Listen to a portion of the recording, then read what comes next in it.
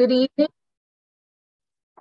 Good evening, all, and welcome to our second lecture in our Resource Fair lecture series. We have this Resource Fair every October and try to have a lecture every Tuesday of that month. We're the CHAD chapter from Northern Virginia and DC. My name is Dr. Terry Bullis, and I'm one of the board members of CHAD. And with us tonight, we have Dr. Karin Varblow. She's the other person that you see on your screen. In a moment, I'm going to put a few slides up here, but first, I just wanted to say that tonight, we're just so pleased to have Dr. Varblow. I feel like we've been asking you a few times over the last few years, Dr. Varblow, to join us, and we're really excited to have you here with us tonight. In our chapter, CHAD of Northern Virginia and DC, we're one of just many chapters with CHAD National, and as such, our mission aligns with the national mission of improving the lives of those affected with ADHD. We are a volunteer organization of trained professionals who offer support in a number of ways. So in addition to offering this free lecture series for the Resource Fair, during the course of the year, we usually offer one every Tuesday of the month, I think it's the third Tuesday of every month. We also have support groups for parents, students, and adults, and do our best to highlight ADHD awareness during this month of October, which is ADHD Awareness Month. So now I'd like to share our sponsors for the 2022 Resource Fair, which has included a live exhibit fair that happened last weekend, as well as all of the lectures that we have going on this month. So I'm going to share my screen, and I might have to start my presentation accordingly. Here we go. There, and we'll fix this. And hopefully everybody can see that. These are our wonderful sponsors for this year. Bass Educational Services is one of our gold sponsors. They are a full-service educational consulting group dedicated to the premise that learning differently should not be a barrier to academic success. Services include K-12 school placement, ACT and SAT test prep, subject tutoring, ADHD and EF coaching, educational advising, as well as college, post-secondary, and gap year planning. Their consultants are also available for workshops and speaking events. The Chesapeake Center has dedicated 35+ years to treating those with ADHD, learning differences, and their many coexisting conditions across the lifespan. Their mission is to help people with attention or ADHD, learning and behavioral challenges, learn how to lead successful, satisfying lives. They offer comprehensive treatment with individualized care. And finally, our last gold sponsor is the Ross Center. They've been delivering a full spectrum of sophisticated psychiatric and psychological services that result in meaningful change for individuals and families for over 30 years. They offer comprehensive ADHD testing for children and adults, as well as therapeutic and psychiatric services to minimize symptoms and improve behavior and self-control. Our silver sponsors include the following. Here we go. Oh, hang on just one moment. I feel like I am missing. There we go. All right. Illuminos Academic Coaching and Tutoring is an industry-leading academic coaching and tutoring organization offering in-person support to students in 3rd grade through college in and around the entire DMV area, as well as virtually throughout most of the world. Integrated Psychology Associates of McLean offer comprehensive services to meet the psychiatric assessment and therapy needs of a diverse community. They offer child and adolescent therapy, group therapy, adult therapy, family therapy, couples, and marital therapy. Learning RX is a one-on-one brain training center that uses 35 years of research, development, and experience delivering their cognitive training programs throughout the world. They help clients with reading struggles, attention struggles, weak memory or memory decline, slow processing, learning disabilities, brain injuries, and more. And finally, the last two silver sponsors. Pathfinder Coaching and Tutoring's founder, Pat Hudak, provides virtual coaching to families affected by ADHD and executive function challenges. With an emphasis on positive reinforcement, their coaches and tutors cover topics such as goal setting, organizing, prioritizing tasks, note-taking, learning material, problem-solving, communicating effectively, managing impressions, and self-advocating. And the Siena School, a national leader in dyslexia education, serves bright college-bound students with language-based learning differences. Students receive personalized instruction in small classes with highly trained, experienced teachers. Its multi-sensory curriculum integrates technology seamlessly and enables students to explore their strengths and creativity. So tonight, Dr. Varblow is here to join us and talk a little bit about understanding your options, diagnosis and treatment for ADHD. It's a very hot topic. I'll tell you a little bit about Dr. Varblow. She is a pediatrician with a practice dedicated to the comprehensive treatment of attention deficit hyperactivity disorder and related conditions. Prior to becoming a physician, she worked for several years in the fields of education, social work, and counseling, and she draws from each of these fields in her private practice. Dr. Varblow is also open about the fact that she gains insight from her personal experiences as an individual with ADHD. Dr. Varblow's undergraduate studies were completed at Duke University in 1989, and she then studied social work at the University of North Carolina at Chapel Hill. She graduated from the George Washington University School of Medicine in 1998, where she was a National Health Service Corps Scholar. She completed her pediatrics residency at Inova Fairfax Hospital for Children, then an affiliate of the University of Virginia. Passionate about ADHD and behavioral pediatrics, Dr. Varblow has a treatment style which addresses the unique needs of her patients and their family members. She is invested in working with families to improve their overall function, in addition to supporting the progress of her individual patient. As a resident of the DC metropolitan area for over 25 years, she is familiar with an array of available services, and she incorporates as many modalities of treatment as will be effective. And with that, we welcome you, Dr. Varblow. Thank you so much. Thank you so much, Dr. Terry Bullis, for that warm introduction. I appreciate it. I want to make sure, is my screen sharing correctly? And okay, we're good to go. I believe so. I can see it. All right. So as Terry has said, I am Dr. Karin Varblow, and I'm really excited to be here tonight. We've been working together for years, trying to figure out a way to coordinate a time when I could to come and present with you all, and I'm really pleased that it's finally happened tonight. Okay, we're going to talk about really three things tonight. Understanding your options for diagnosis and treatment of ADHD.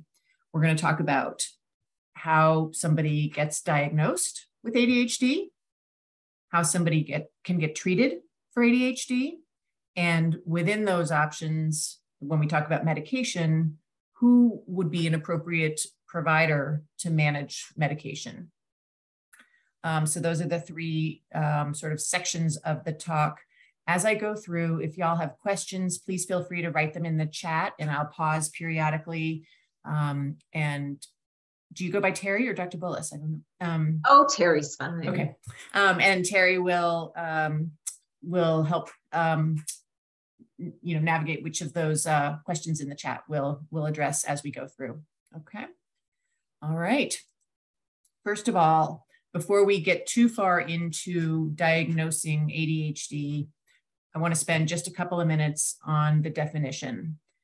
This is something that I'm sure you're all probably familiar with. I want to highlight that when I talk about the definition of ADHD, I talk about specifically thinking about how people cope with the requirement that they do non-preferred tasks. So what I like to say is, when we're talking about preferred tasks, when we're talking about doing things that we love to do, essentially there is no ADHD. There's certainly no kind of impairment. The impairment comes in when we're talking about doing things that we just don't want to do. We want to have done them maybe, or somebody else wants us to have done them or to do them, but they are really not the things that we are interested in spending our time on and our energy on and so forth. So as we go through the criteria, keep that in mind, because it can really be confusing if you don't keep that in mind. The criteria can be going through and answering questions about whether your child displays X, Y, or Z sort of symptom of ADHD can be difficult to say unless you're thinking really specifically about non-preferred tasks. So there are three different presentations of ADHD. There's primarily inattentive, primarily hyperactive impulsive, and the combination. The inattentive symptoms include things such as failure to pay close attention to details, trouble maintaining attention, not appearing to listen when you're spoken to directly, not following through, avoiding tasks or reluctantly doing tasks that require sustained mental effort, organization, getting distracted, being forgetful, things like this. The hyperactive impulsive symptoms include things like fidgeting or squirming in your seat, being unable to sit still even when, or especially when it's expected, running or climbing if you're a small person. If you're an adolescent or adult, this may just sort of feel like restlessness. You might kind of feel like running or climbing mentally, even if you're not actually physically doing that. These are the people with the hyperactive impulsive symptoms are the people that are described as sort of running on a motor. Their motor is just revving constantly. They're just go, go, go. These are the Energizer bunnies. They have trouble waiting their turns. They intrude, they talk excessively, and so forth. And then, as the name implies, the combination would be the inattentive symptoms as well as the hyperactive impulsive symptoms. There are some other sort of qualifiers to meeting the criteria and actually receiving a diagnosis of ADHD, but these are kind of the basics of the different presentations. If you want more information about how to get a child evaluated for ADHD, I refer you to chad.org's page, which I've outlined for you here. Evaluations can begin at age 4 officially. Unofficially, we can certainly have some inklings and some suspicions, but officially we can do evaluations at age 4. And there are 3 kinds of professionals who can evaluate for and diagnose ADHD in children. The first is healthcare providers. The second is psychologists. Typically, that happens through a process of educational or psychoeducational or psychological testing. And the third is qualified school personnel. And this is really in the context of, does the child qualify for accommodations in the school setting? And so it may not have the same broad implications as a diagnosis made by one of these other 2 kinds of professionals would have. Okay, so even before I go on to how to the next section, any questions about how ADHD is diagnosed? I would say that basically what I recommend and what tends to happen a lot of the time is people will start with their primary care provider. This is generally speaking going to be either a pediatrician or a family practitioner, because in the past, ADHD was really only essentially viewed as a childhood disorder. Doctors who were trained in internal medicine, so the primary care folks for adults, were really not trained in ADHD much at all, and tend, as a generalization, tend not to feel very comfortable treating it. So even if you are an adult, if you want to get diagnosed and or treated by a primary care physician, I usually recommend that you look into family practitioner, because the family practice docs were trained in childhood disorders as well as in adult disorders, and you might find that they're more comfortable with this disorder. And so if we start with primary care, then generally speaking, we're looking at an observation of the child.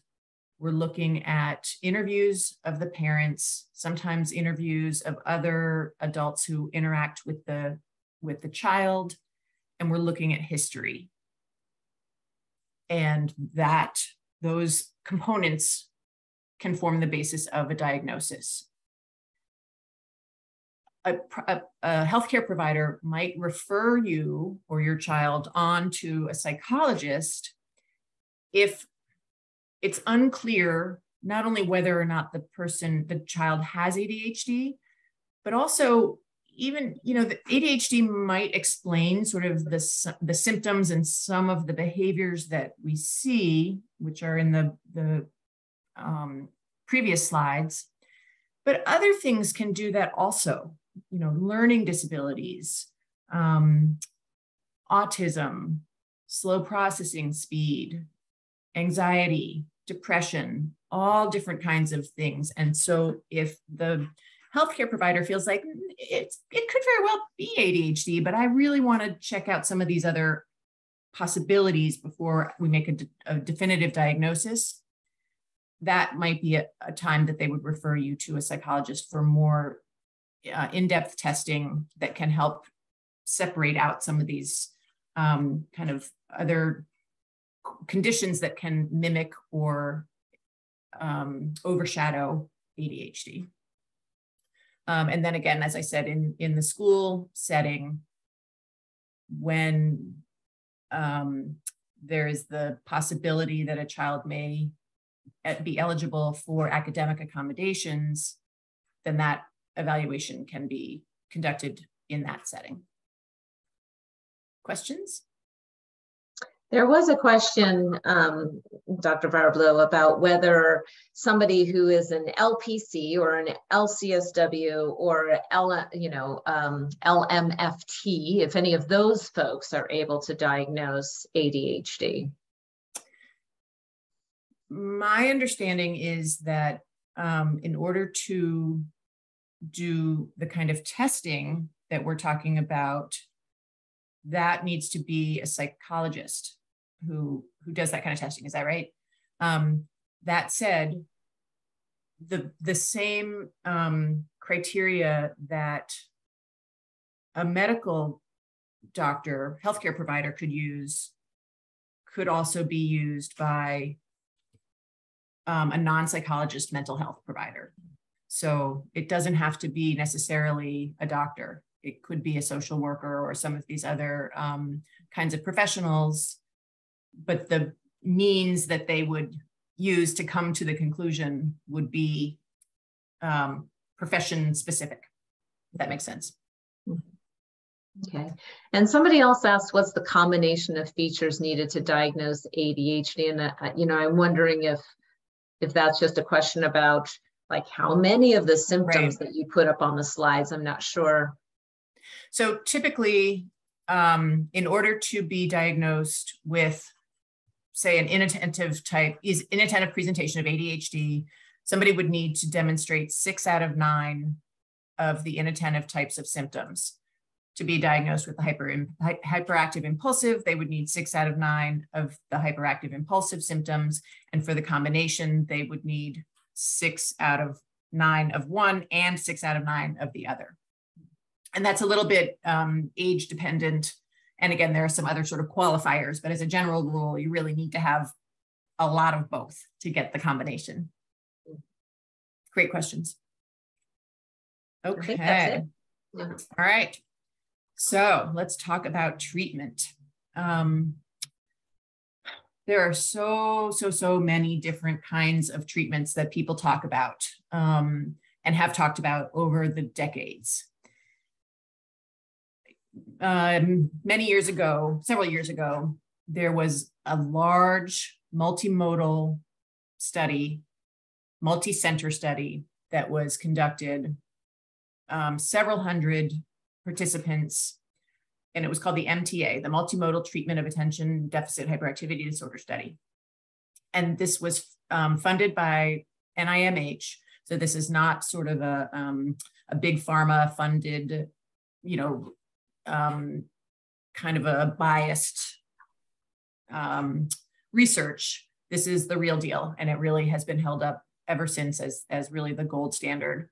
And it looked at a lot of different components of ADHD and treatment of ADHD and different kinds of treatment and different, even within one kind of treatment provided by different kinds of people with different kinds of credentials and so forth. It was huge. Of the many, many conclusions that were drawn, one of the big takeaways was that there are essentially 3 things that work to treat ADHD when we're talking about large populations of people. medication, behavior modification training, and I have bolded for parents, we'll talk about that in a moment, and the combination of both of the above, okay? The combination was shown to work best of all. Second best was medication alone. Third best was behavior modification alone. Okay, so what is behavior modification? Let's just start right there. Because a lot of people are under the misconception that behavior modification means sending your child to a therapist, and so the therapist can kind of teach the child how to be different, or can kind of fix my child, right? Fix my child's behavior. And it really is not that. Behavior modification training is done with the parents of the child who has behavior symptoms in order to teach the parents how to elicit different behaviors from their child. Okay, and that's a really important distinction that I think is not talked about nearly enough. So when you think about what works, essentially, we're talking about medication for the child and training for the parents to help them guide and support their child so that they can behave the best that they possibly can. Okay, and again, the combination of both is really the best that we can do. On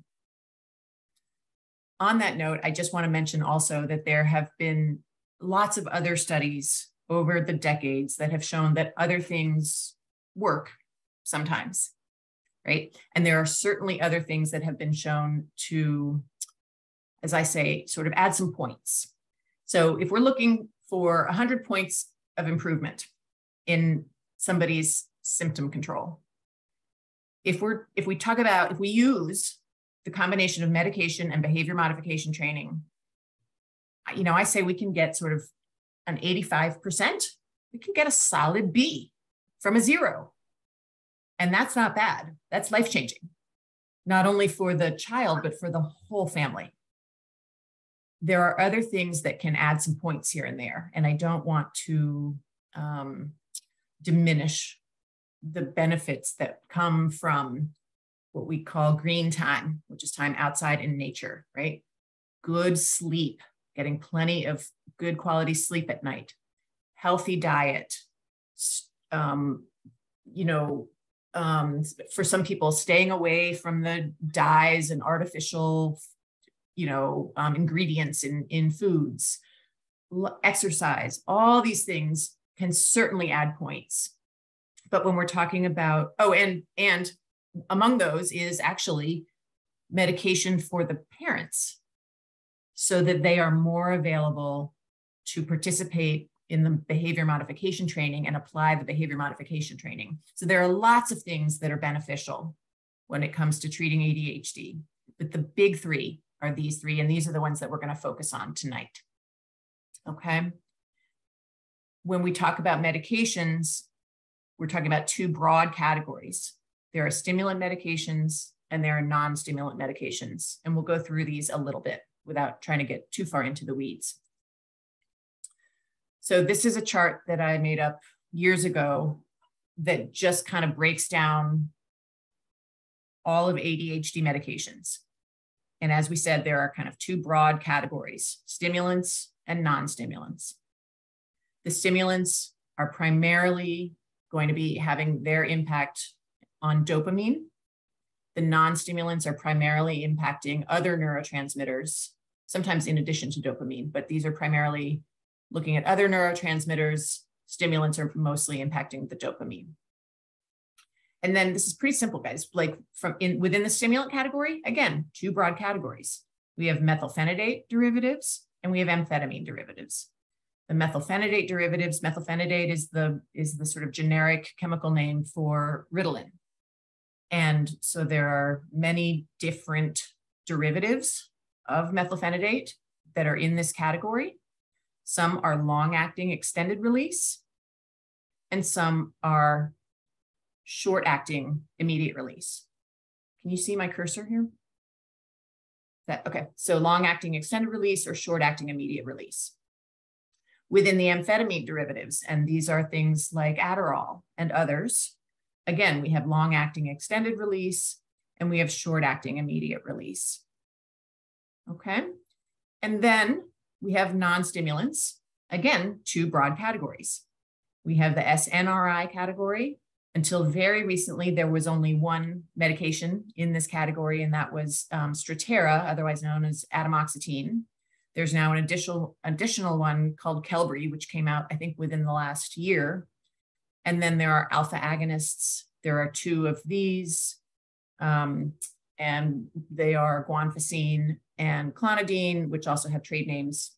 Again, we don't need to get too into the details of this, but I did want to make you aware that there are many, many different medications to treat ADHD. And I know y'all aren't going to be able to see this very well, but to demonstrate, just want to say that every medication on this chart is specifically to treat ADHD. We have lots and lots and lots of options, but they all boil down to this graph. Okay.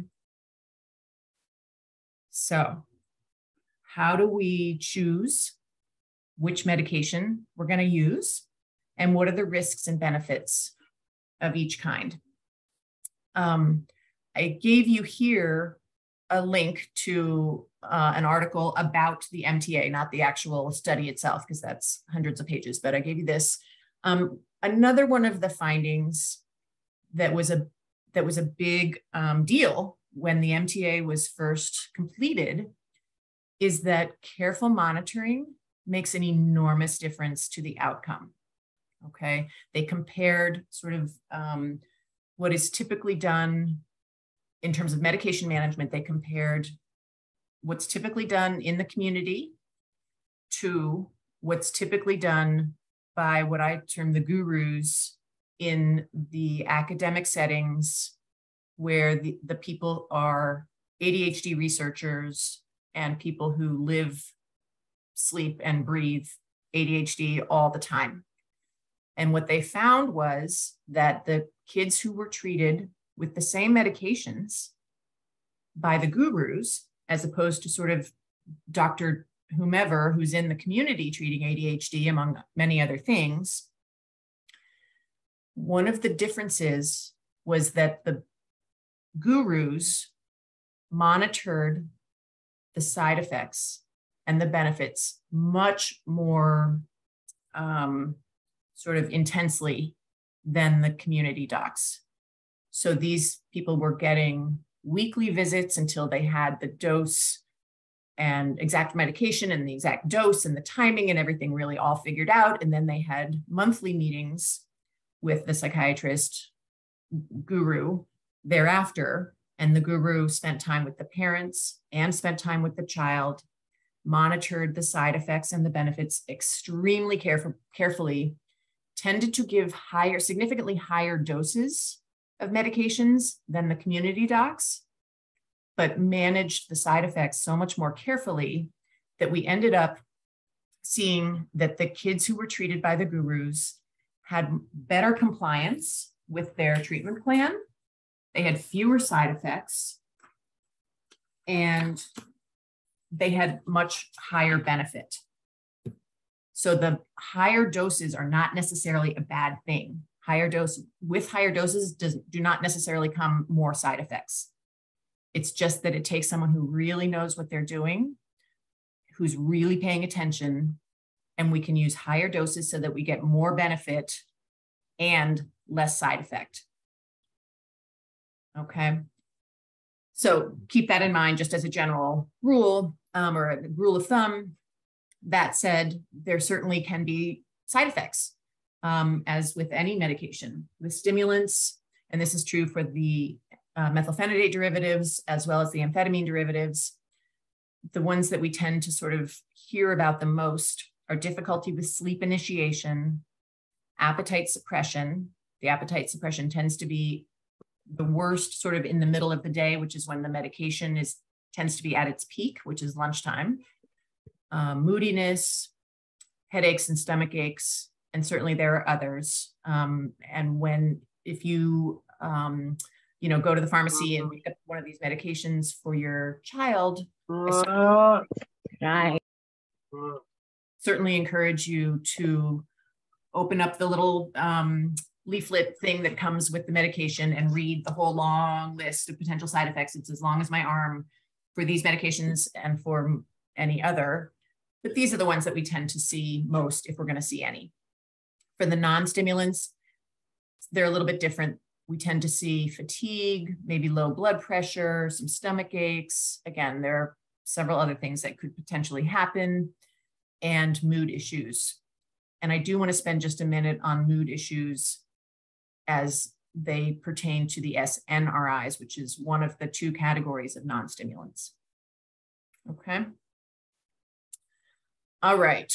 All of the SNRIs, as well as all the SSRIs. So these are medications that are typically used to treat depression and anxiety. They all come with an FDA black box label. And this has been controversial from the very beginning. It started in the UK in 2003 and continued then in the US in 2004.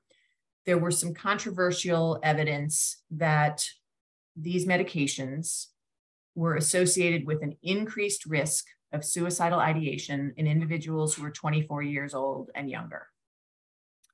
And so everybody got sort of up in arms about this, and doctors got really nervous, parents got really nervous.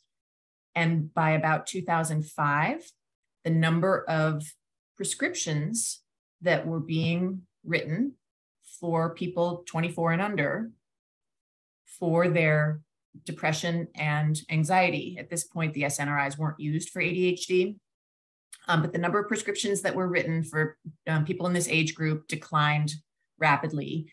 And the number of diagnoses that were made for people in this age group declined rapidly.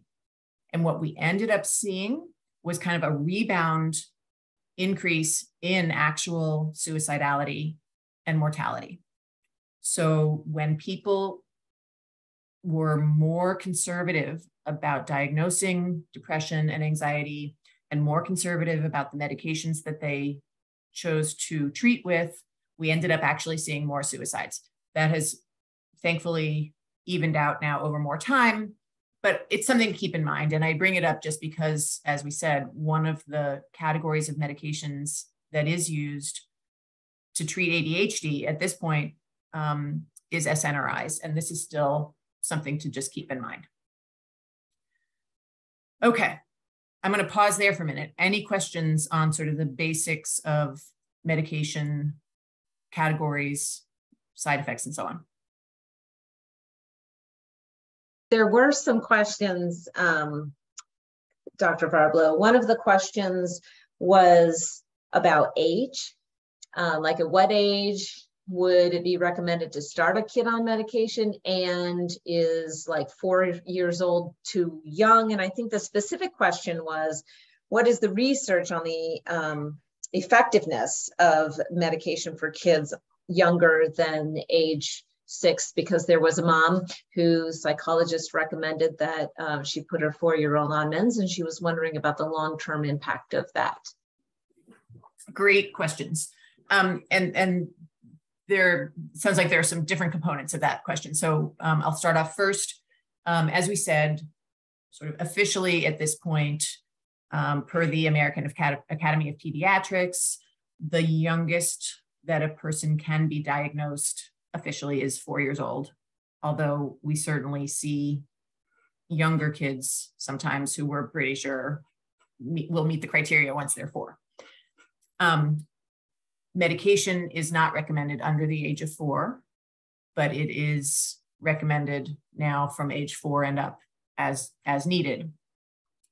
Here's the thing about long-term impact. And I can't stress this enough. All of the data that we have indicate that earlier treatment and more robust treatment lead to better outcomes in every category.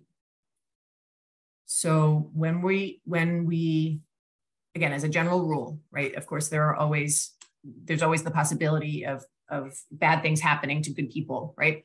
But as a rule, statistically speaking, the outcomes tend to be much, much better when kids are treated well and treated early.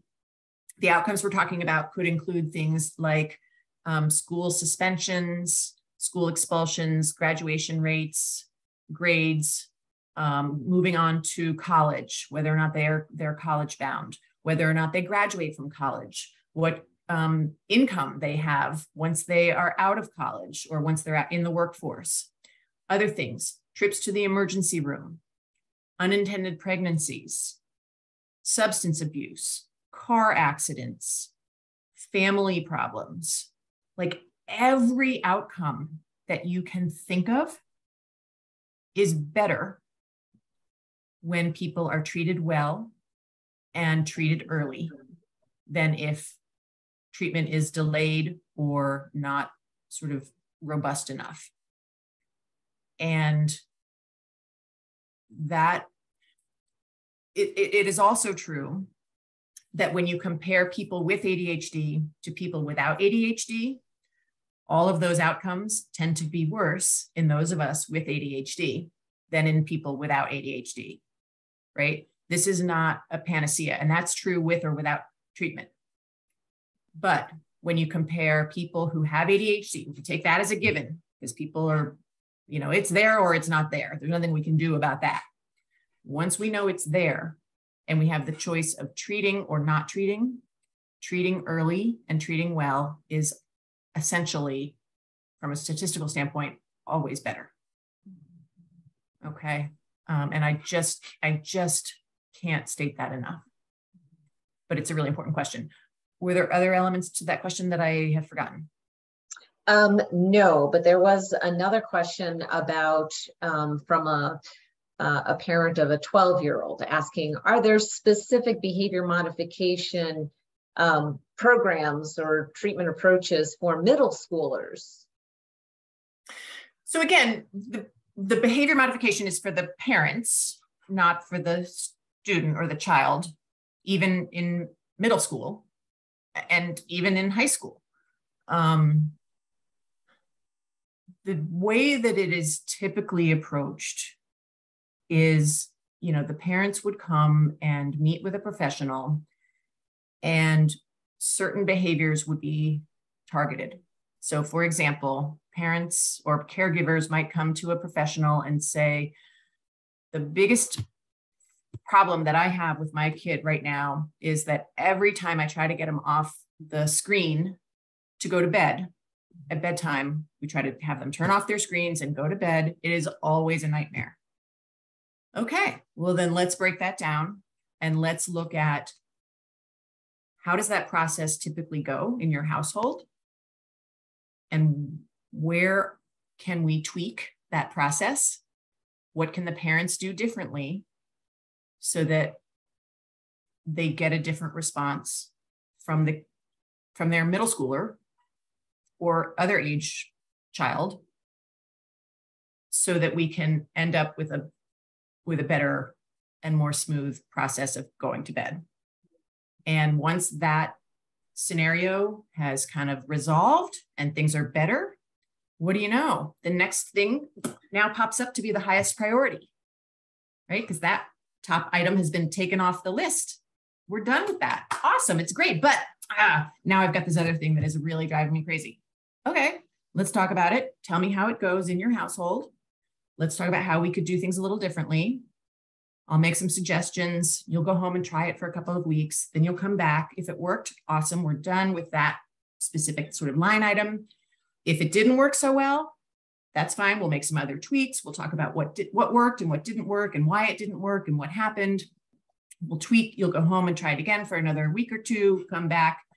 And then once that's resolved, awesome. We're done with that. Oh, what do you know? The next one has popped up to be the top priority. And it goes like that until the parents have really learned the process well enough to be their own professional in that process.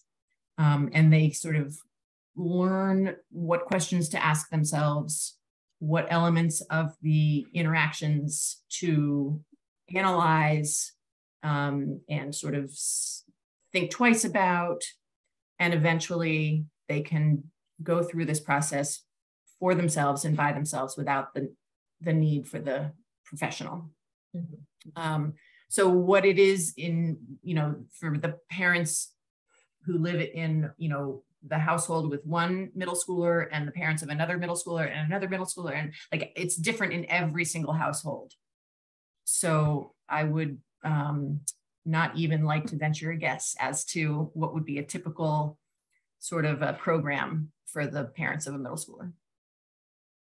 Cool.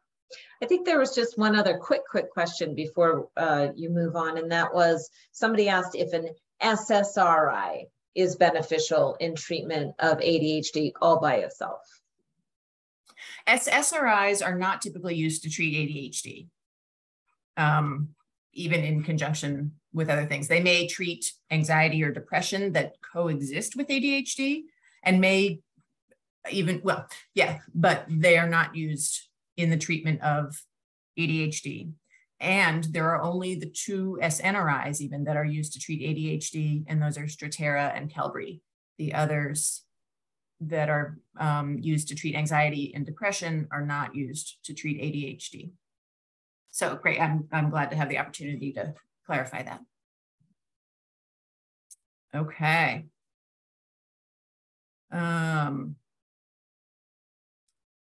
So let's assume that we have received a diagnosis for our child and we have been educated about medication options. And now we want to talk to somebody about maybe getting a prescription for our child. To whom should we talk?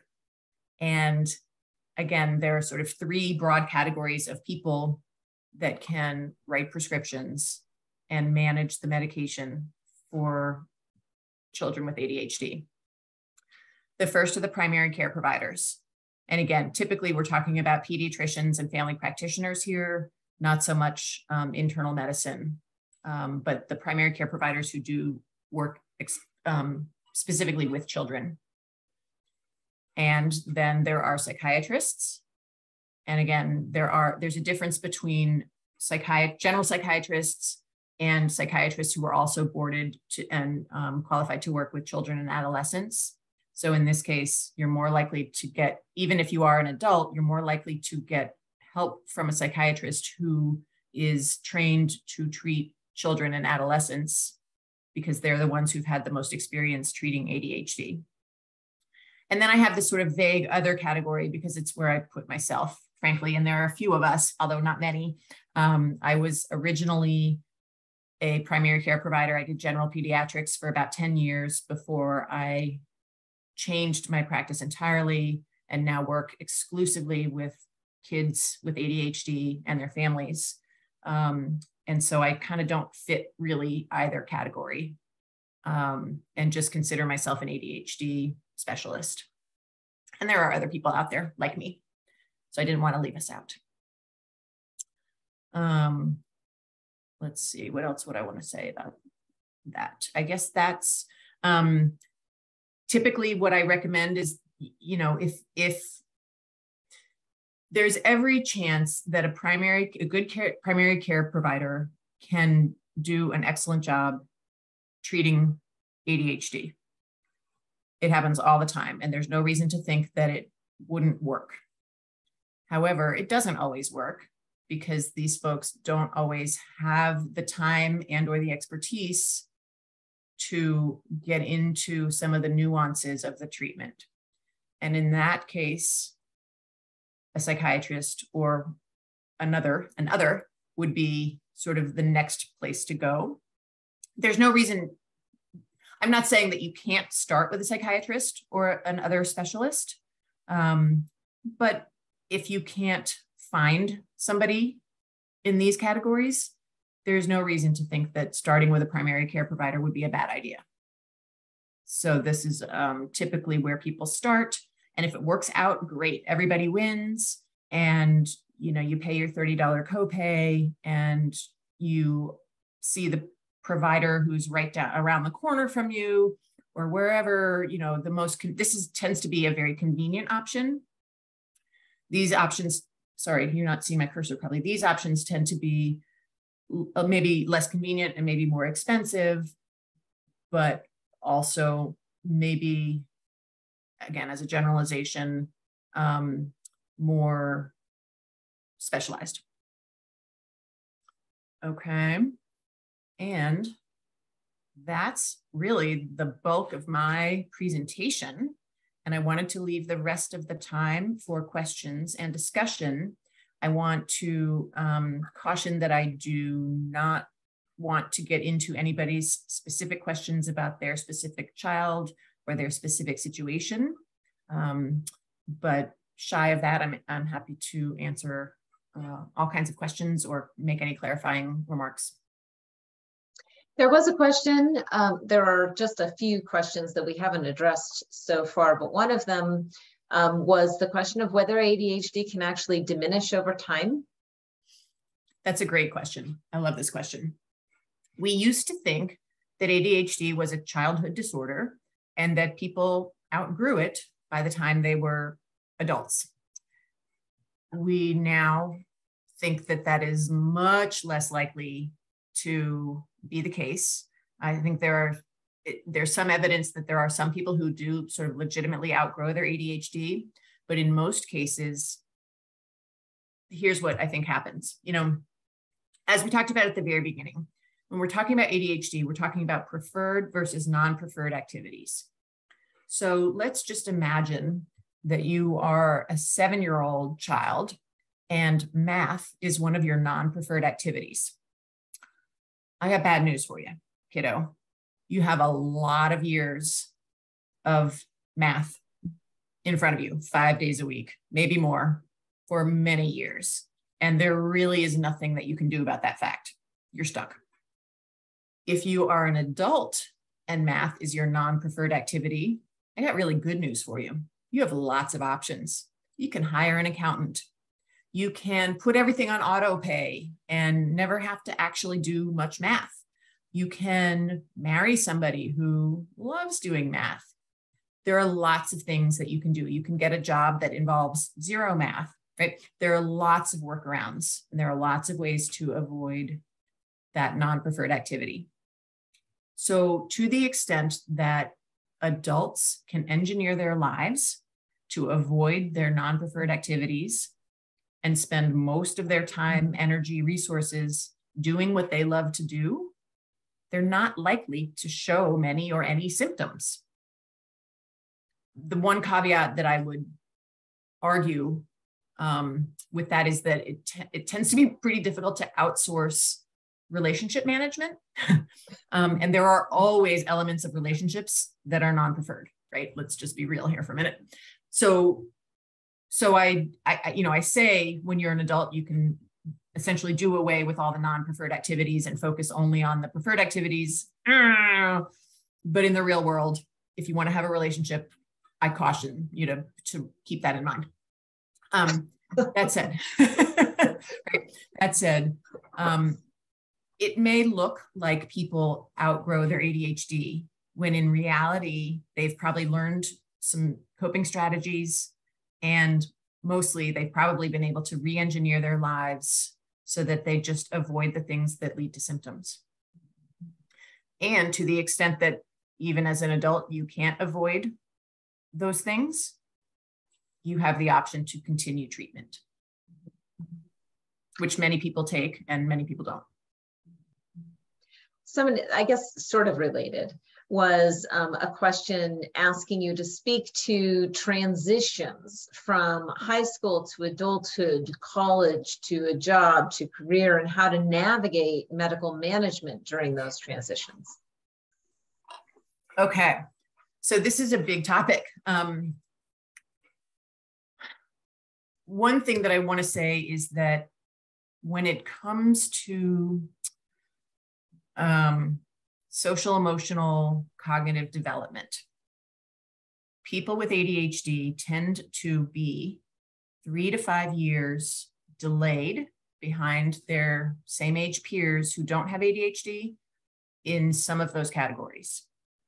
And so we may be advanced in some very specific ways, but as a rule, we're also delayed in some pretty clear departments of life. And so when we're talking about transitioning from middle school to high school to college, college into the workforce or whatever, it's helpful to remember that while chronologically you may be ready to make that transition, developmentally, you may not be. And setting that expectation is really important. You know, a very wise person once pointed out to me that disappointment, anger, frustration, these kinds of emotions really boil down to a mismatch between expectations and I mean, they boil down to unmet expectations, right? If you expect that your child, when they graduate from high school, is going to be ready to be independent in college, despite the fact that they have ADHD, you might be disappointed.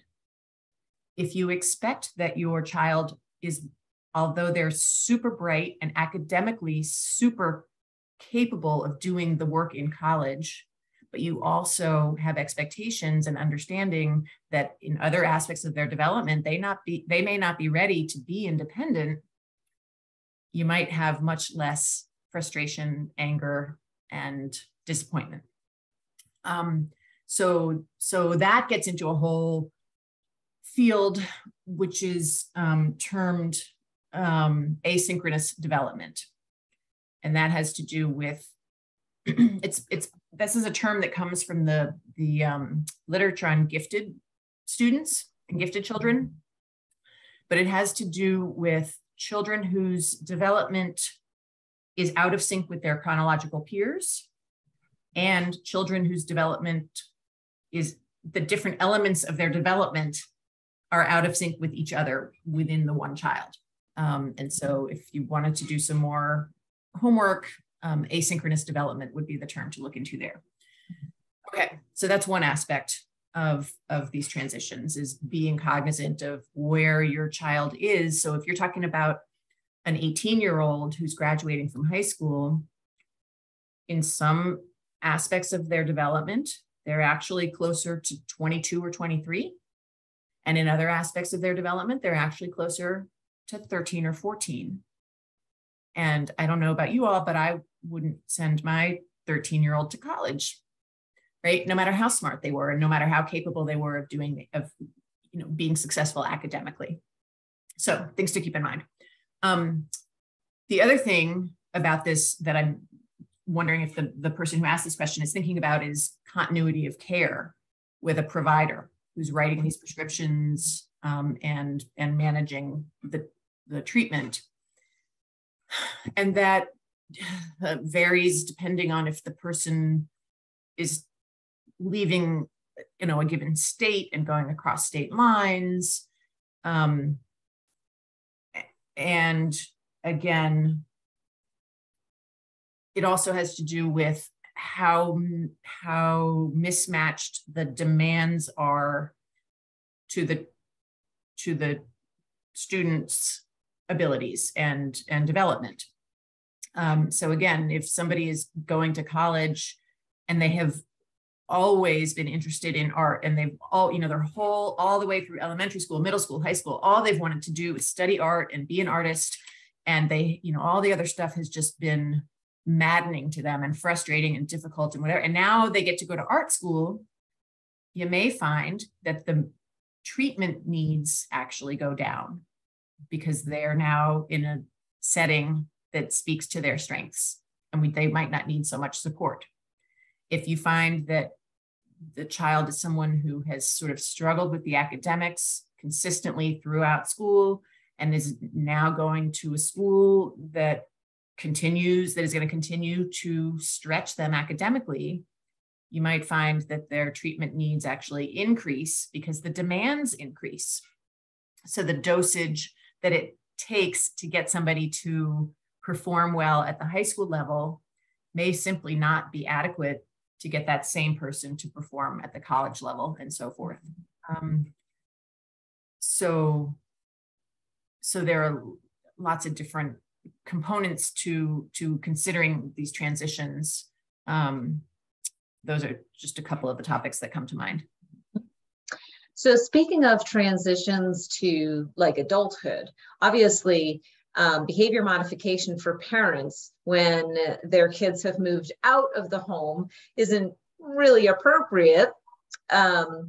So what are the options for those young adults? Right. We tend to lean much more heavily on the medication at that point. And we look at pairing the student with or the adult with an appropriate structured scenario. So here's the problem with thinking about behavior modification within one individual with ADHD. You know, I have ADHD, and there are lots and lots and lots of things that I know I should do, and things that I know would make my life easier and that would make me more productive, and et cetera, et cetera, et cetera, would make me a better everything. And yet, before my medicine is kicked in the morning and after my medicine has worn off at the end of the day, I can't access those strategies the same way I can when my medicine is on board. And, you know, how and why that is the case is a whole other lecture that I'm happy to do at some other time. But suffice it to say that we can teach kids and adults strategies until the cows come home. But if they aren't able to access those strategies when they need them and use them as appropriate, teaching them those strategies is spitting in the wind. So we have to find what's going to work for any one individual. And that's where we start looking at some of those other kinds of treatment approaches that I mentioned will give you points along the way, right? So for a lot of people, having regular sort of endurance exercise really makes all the difference and makes them much more capable of accessing the strategies that they've been taught maybe since they were 7 in adulthood, right? When their parents aren't there to sort of help structure that for them. For other people, it's you know, getting plenty of sleep, which is not a small thing for people with ADHD. Sleep disorders are really common in people with ADHD. So figuring that piece out can make a big difference in terms of how you access the strategies and the things that you know that are common sense. You know, I have known since I was driving a car, I've known that if I always put the keys in the same place when I come into the house, I will always find the keys again.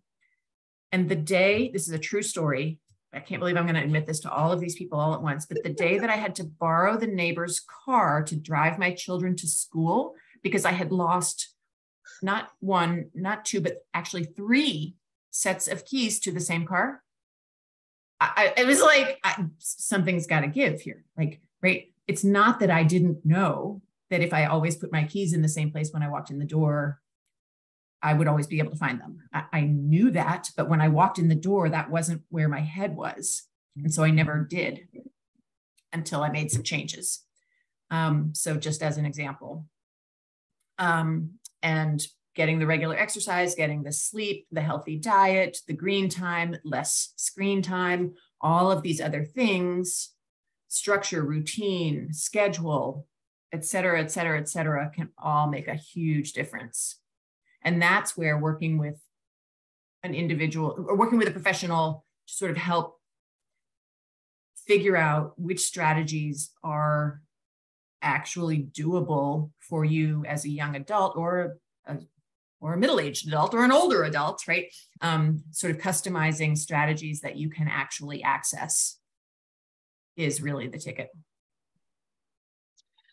Somebody asked, and this may, I'm guessing that people will have this question. They'll be like, well, who do I look for? Who's the professional that I look for a young adult? And also there was a question a little bit earlier in the chat about where to find parent training when you have younger kids, because that particular individual has had a lot of many care providers involved in prescribing meds and recommending meds, but nobody, she said, had suggested parent training or given her any ideas about where to get that. So where do people access these professionals, and what are those professionals called? Right. Okay. So I honestly don't know if CHAD is still doing this. For several years ago, long before COVID, CHAD was training professionals to do behavior modification training for parents. Oh, and I don't know if that's continued. I am not aware of that. Pam, okay. Are you aware of that? Or Irene, someone could speak up if they think about that there's some resource like that, but I'm not aware. Okay, so that probably fell away. The people, so, and this is what I was saying, like, even the pediatricians, even the providers who are seeing individuals with ADHD and the families of individuals with ADHD often don't understand what behavior modification means. And they're referring the children for behavior modification therapy as if that's a thing that's ever going to work. So I'm not surprised that it's been difficult to sort of access this whole side of things. I would look for, who would I look for? I would look for behaviorists. So there are some great behaviorists in this area. Dr. Terry Bullis happens to be a behaviorist who does this kind of work. And there are others. I don't know, Terry, help me. I guess if I were to try to find somebody, I'd look for parent training. I'd look for behavior modification. I would just go in the Google and I'd say behavior modification near me, or help with my kid with ADHD. But filtering out those therapists who really focus on the behavioral support and mention that on their website or in their work, as opposed to, you know, what can be very helpful for other disorders like, you know, plate therapy or individual talk therapy and those sorts of things, but aren't not what is recommended in this case that we're talking about for ADHD. Yeah, and I think you make it great, like parent trainings, right? Parent education classes, parenting classes. That's where I started when my kids were little. Before I even had any inkling about this field at all, I started taking parenting classes. And that was really my entry into this whole aspect of ADHD treatment. So that would be where I would start. Mm-hmm. Mm-hmm. And for young adults specifically, I wonder if coaches might be a source. You know, looking for an ADHD coach, that might be a good place, or executive function coaches, because that's a big term that's out there. Those might be, right? Yeah. And CBT could be another possible way to get at that. And then just in general, I would say that CHAD is an incredible resource in and of itself, as a resource to get you to other resources, right? So absolutely check in with the CHAD website and sort of scour through that, because it's this is really the clearinghouse of all things ADHD. So use that resource as well. So switching tacks a little bit, there are some questions around the medication. Like one question was, I'm just going to throw two questions at you. Okay. We'll see what questions we've missed. One of the questions was, how do you choose which meds to prescribe? And then another question is, once your child is on medication, what are the things you should look out for? What are the questions you should be asking your child? What should you be noticing in your child in order to assess, you know, side effects, or if it's working or whatever? Yeah. Okay. I'm going to start with the first one, which meds. And I'll just throw a little bit of statistical gobbledygook at you here real quickly. When we're talking, so I always start with the stimulants. Stimulants have been used, and they are first line treatment, not just for me, in the field. First line treatment are stimulants. And the reasons are many. One reason is that stimulants have been used in these children since 1937. We have many, many decades of safety and efficacy data showing that stimulants work to help these kids. And I take a great deal of comfort from that right there, right? That's a lot of people over a lot of decades. So over 80 years, right? So people have, 80 years ago, people were taking stimulants and have since grown up to be 88, 90 plus year old individuals. And we've been able to see their trajectories. The other thing is that stimulants work better than any other psychiatric medication on the planet. We have really incredible efficacy data that show that stimulants are phenomenal treatment for ADHD. Depending on what study you read and how you define success, we're talking about between 75 and 90+% likelihood of a positive outcome benefit from a stimulant medication. And that's phenomenal. I don't even know if, ibuprofen gives you a 90% chance of pain relief. Like, I don't, maybe it does, but that's a really, really pretty phenomenal statistic right there. So that's almost always the first line. So then we get back, I'm going to go back to my medication slide here. So for starters, most of the time, we're going to start right here with the stimulants. Okay. And then the question comes up, well, how about methylphenidate versus amphetamine? Which category of stimulant should I start with? And here's some more statistics for you. About 25%-ish of individuals do better using methylphenidate derivatives than amphetamine derivatives. Another 25% do better using amphetamine derivatives than they do methylphenidate derivatives. And the other 50% do equally well or poorly, regardless of what you give them.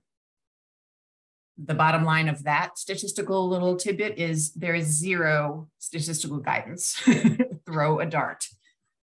Okay. So as a general rule, we don't have a great way of anticipating which category of medication is going to do well for which individual. That said, there are certainly some hints and things like how old the person is, family history, what's worked well for a given, given patient's family members in the past. There are other things that we can look at to determine which we would start with. And then we're getting down to, okay, well, long-acting extended release or short-acting immediate release. I tend to start with long-acting extended release, whether it's the methylphenidate derivatives or the amphetamine derivatives. And my process is I want to find something that covers the symptoms for a student for the bulk of the day, like when they're in school. Once I know what medication works for the bulk of the day and how long it works and what dose and so forth, then I can layer in the short-acting immediate release medications to help kind of bookend the beginning and or the end of the day to make sure that the student has the symptom coverage that they need to get through their whole day. Okay. But, between methylphenidate derivatives and amphetamine derivatives, there really isn't a great way to know in advance which category is going to work better for any one individual. With regard to the non-stimulants can be used either as what we call monotherapy, any one of these by itself, or in conjunction with a stimulant. So sometimes what we'll do is we'll start with a stimulant, and maybe we find something that works fairly well, but not quite well enough, and we think we can do better. Or maybe what we find is that as we increase the dose over time to get to the place where we're really seeing benefit, one of two things happens. And the way that I approach treatment as a general rule, I start with the lowest dose they make of whatever medication I decide I'm going to start with, and gradually work my way up over time in dose until one of two things happens.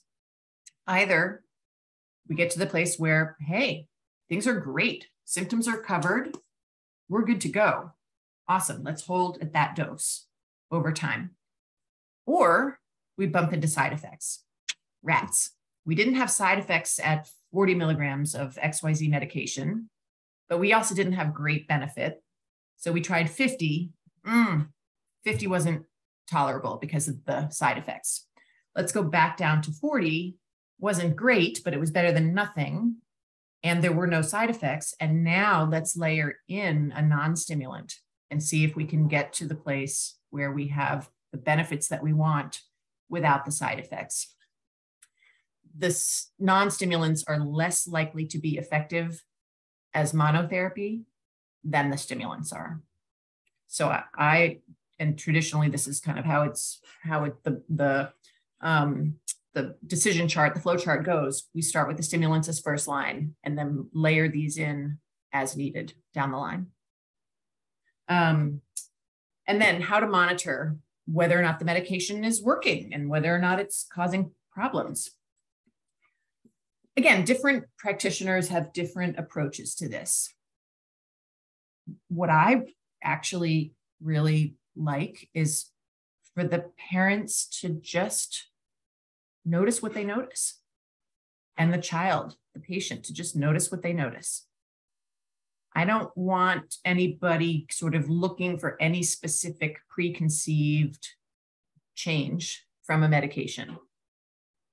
I just want to know, try this medication at this dose for a couple of weeks and come back and tell me what you saw. And it's my job to then determine whether what you've noticed is likely to be because of the medication or just a coincidence. That's not really your job as the parent. So I really like people to come in and just sort of say, oftentimes the kids will say, I didn't notice anything. Because the thing is that these medications, typically when they're working right and we found the right medicines, the kids don't feel anything. This is the kind of thing where we notice in retrospect, oh, gosh, in math class, I found myself looking at the clock like every 2 minutes before I started taking medication. And the class seemed like it took forever. I thought math class would never end every day. It was like the longest week of my life. And now that I'm taking X medication at Y dose, I've noticed that I actually don't look at the clock until the last 5 minutes of class. Do you think that has anything to do with the medication, doc? Yes, I do. So it can be subtle things like that. But if I tell people to look for that, I think it kind of skews the whole process. Mm-hmm.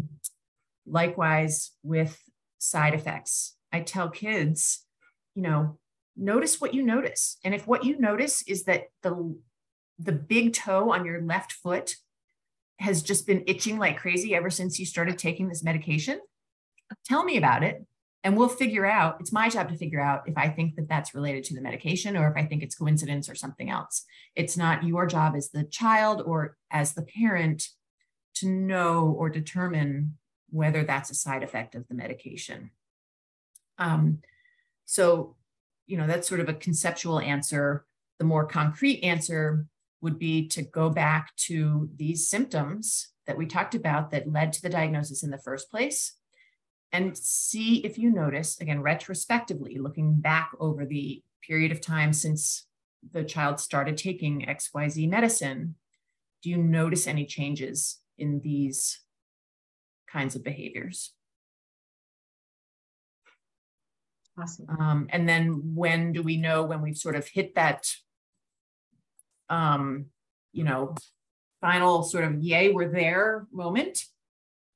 Sometimes what we do is feels really, really good, but maybe we can do better. So we try to go up one more notch.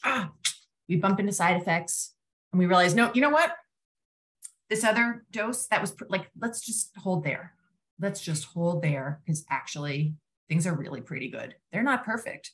These medications are not going to make everything perfect. And if they do make things perfect, I think we should back off anyway, right? Because kids aren't supposed to be, nobody's supposed to be perfect. Humans aren't supposed to be perfect. So if we're getting perfect, that's a problem, but that's another conversation. Again, we tend to know that things are right, either because they just intuitively feel really, really good. And here's the thing. I define ADHD as being symptomatic when there is a gap between somebody's potential and their performance most of the time. So if you and everybody around you sort of, or some people around you at least, feel like you have the potential to be performing at this level. And mostly we have that sense because every now and then the stars align just right or something just happens and these kids knock it out of the park. They perform at this level for no apparent reason. We tend to then hold that against them because the next day when they're performing at this level, right? Yesterday, you were ready on time. I know you can do it. It must be that today you're late because you want to be late or because you're just trying to irritate me or blah, blah, blah, blah, blah, right? When in fact, it's just that there was one day when it just happened to come together, but most of the time, the actual performance is here, despite the fact that the potential is here. And when we really have the treatment right is when we're hovering right here. And there's this sense of yeah, this is what it's supposed to be like. This is what I've always hoped I was capable of. And we saw little glimmers here and there that maybe this is what we were capable of. And now we're really hovering right about there. That's when we know we've got it. Excellent. Well, we are running up against time.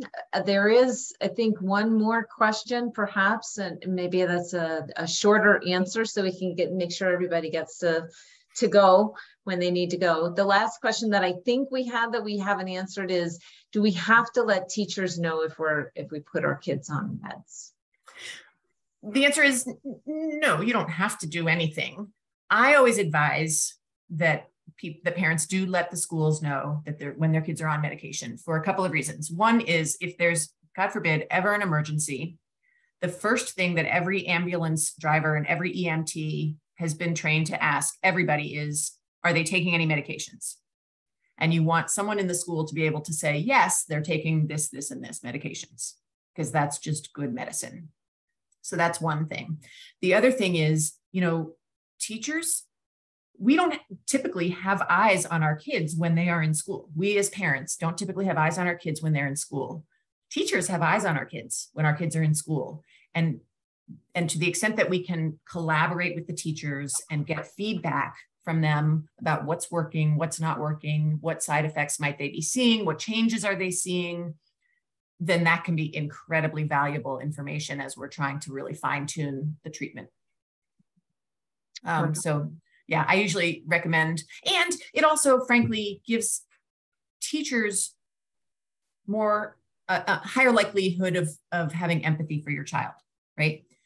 When we see certain behaviors and we don't have an explanation for them, we make one up. And sometimes the explanation that teachers make up not that they're bad humans. I mean, this is sometimes the explanations that humans make up to explain other people's behaviors is not a very complimentary explanation. When in fact, if they realize that the true explanation is that the child has ADHD and is doing the best that they possibly can, they're just not getting the right support to be able to do better. Sometimes the teachers have a lot more empathy and kindness that they can, and consideration that they can extend to the child. So, good point. Again, a long answer, but good point. Good point. Well, thank you so much for speaking with us all tonight. I think everybody got a lot out of this presentation. There may have been unanswered questions, but I'm sure that people can reach out to you if they want to ask those questions. And yeah, thank you so much. Appreciate it. It was an absolute pleasure. Thank you very much, Terry. Absolutely. I hope everyone has a good evening. Definitely, definitely. And folks, we do have one more lecture next week on Tuesday, the 25th. Dr. Rebecca Resnick, Dr. Christine Rosenthal, and Dr. Rachel Singer will all be joining us, and their talk is entitled, "It's Complicated When ADHD Comes with Anxiety," which is those two things tend to co-occur at a high level of frequency. So that'll be a really interesting lecture. We hope you'll join us. Thank you so much for being with us tonight. Have a good evening.